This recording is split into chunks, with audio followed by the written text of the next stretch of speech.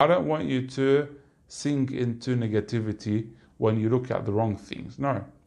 I want you to be honest with yourself.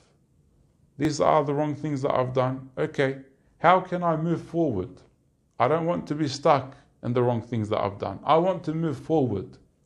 How to move forward? How to change the wrong things that we have.